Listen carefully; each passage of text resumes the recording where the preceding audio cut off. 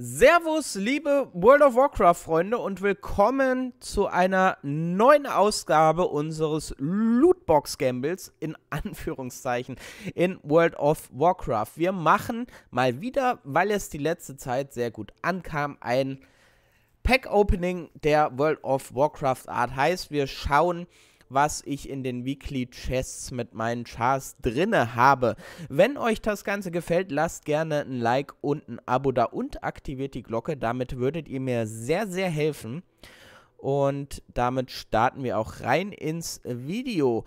Was ich noch sagen will, muss, wie auch immer, ich habe ja schon ich hatte in der letzten Folge gesagt, dass ich hoffentlich den Paladin mit reinnehmen kann.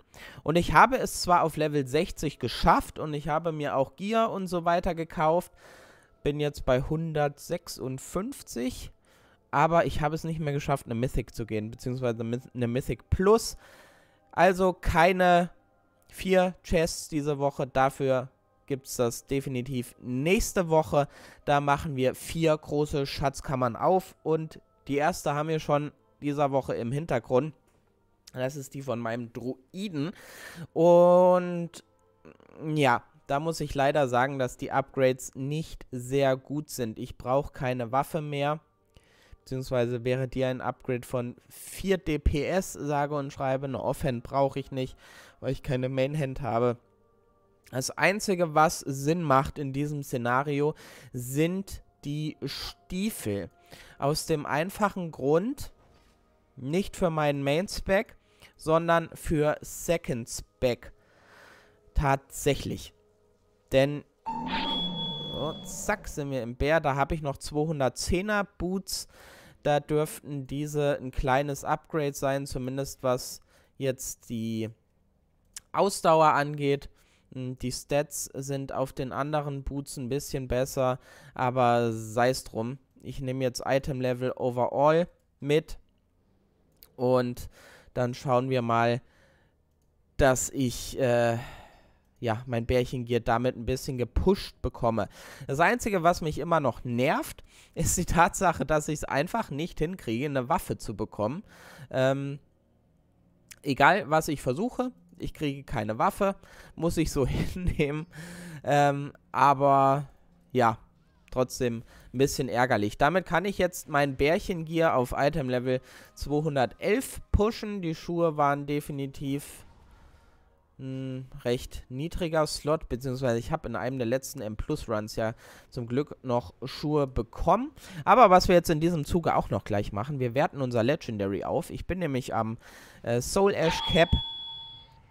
Und wenn wir mal kein Glück mit dem Loot haben in der Truhe, dann machen wir zumindest unseren eigenen Loot, denn wir sind ein selbstständiger Druide und brauchen Blizzard nicht, um uns selber Loot zu beschaffen. Genau, so sieht es nämlich aus. Deswegen rennen wir jetzt mal schnell hier rüber. It's Wednesday, Boys. It's Wednesday, Mr. Runenmetz. Und jetzt können wir ein Legendary verbessern. So, wählen wir die Höschen aus. Und wählen die 235er Beine. Kostet 3150 Seelenasche. Werden wir uns auch snacken. Ist ein Upgrade von 122. Ja, ist doch einiges an Ausdauer. Können wir schauen. Jetzt habe ich unbuffed in Bärchen 60,4k live. Mit dem Upgrade sind es 62k. Die Second Stats sind um 11 gestiegen. Ne, um 9. Gut, besser als nix. Auch ein bisschen Agi mehr. Gibt sage und schreibe 0,13% mehr Ausweichchance. Aber sei es drum. Ich wollte jetzt einfach die Seelenasche verbraten und die Hose upgraden. Was man hat, hat man. Und damit ist jetzt auch da erstmal Ruhe. Mal schauen, was ich mit der restlichen Seelenasche mache. In diesem Sinne, das war die Truhe. Auf meinem Main schauen wir uns jetzt die Twinks an.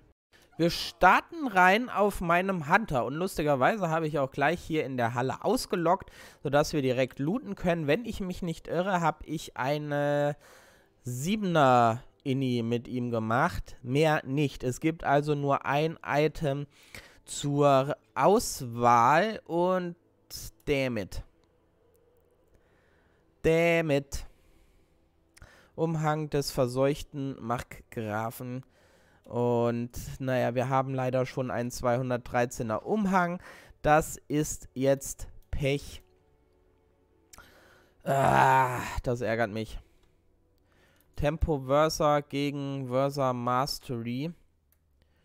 Ich nehme auch an, da Mastery hier bevorzugter Stat von mir war, laut Sim, ist der Umhang schlechter. Ich packe ihn mal in meine Ausrüstungstasche für den Fall, dass ich den für einen anderen Spec brauche. Aber damit haben wir eigentlich relativ schnell klar, dass die Truhe auch beim zweiten Char eine Niete war. Also damit unsere schlechteste Woche bisher. Bleibt jetzt noch der Monk. Da wäre natürlich eine weitere Einhandwaffe sehr sexy, muss ich sagen.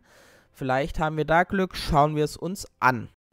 Auch mit dem Monk habe ich an der passenden Stelle ausgelockt. Wir erinnern uns zurück an letzte Woche. Dort habe ich diese Waffe gezogen, kann sie aber nicht anziehen, weil ich es nicht geschafft habe, ein zweites, einen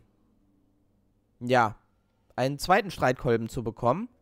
Jetzt schauen wir mal und hoffen, dass wir hier bitte Waffe, oder zumindest irgendwas, was wir gebrauchen können, damit diese Woche keine Vollends-Niete war. Und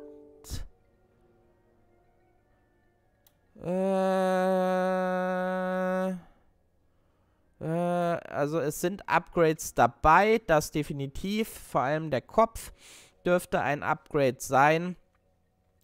Leider aber nicht mit meinen priorisierten Stats in diesem Sinne und leider keine Waffe, aber zumindest 17 Item Level Upgrade. Ich gehe stark davon aus, anhand der Stats müsste dieser Kopf ein Upgrade sein.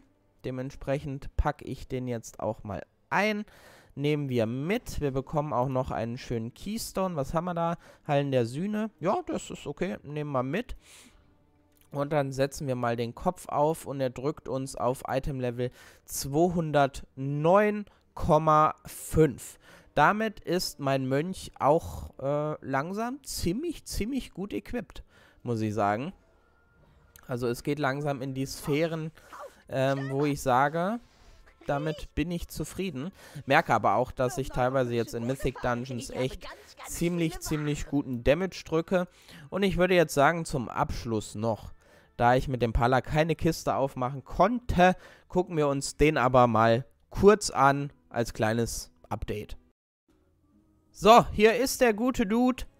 Level 60, Holy Pala Item Level 155. Mal schauen, ich habe eine Slash Playtime von 49 Minuten auf Stufe 60. Alles, was ich bisher gemacht habe, war eigentlich das Aha zu plündern und eine Inni zu laufen. Eine HC-Inni war es, glaube ich. In diesem Sinne habe ich jetzt halt noch nicht so viel auf dem Char, aber ich glaube, ich habe mir beispielsweise das 200er Trinket gekauft hier, Dunkelmond-Kartenset. Why the fuck not? Ne? So, jetzt muss ich überhaupt mal schauen hier. Okay. Die Hoffnung ist raus. Weihe, heilt euch. Okay. Ich denke mal, das hier wird besser sein.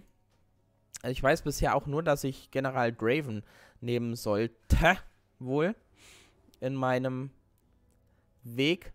Aber gut, das ist jedenfalls der Pala. Ich gehe stark davon aus, dass ich nächste Woche dann auch mal eine Kiste mit ihm werde aufmachen können. Also freut euch da schon mal drauf.